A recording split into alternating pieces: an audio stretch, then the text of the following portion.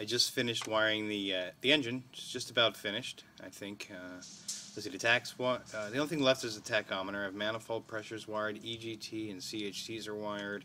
You can see the fuel pressure. It's really the only thing I could simulate without running the engine.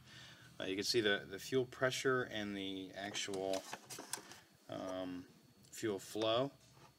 And I'm going to go ahead and hit the fuel pump, and you'll see both of those kind of pop up. There you go.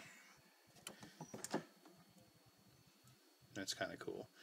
I haven't even begun with the fuel quantities yet.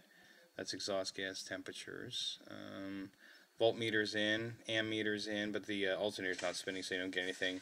Oil temperature and oil pressure. Where's fuel pressure? She's there somewhere. Fuel pressure showing what, 12 psi, right? Because I just blew through it.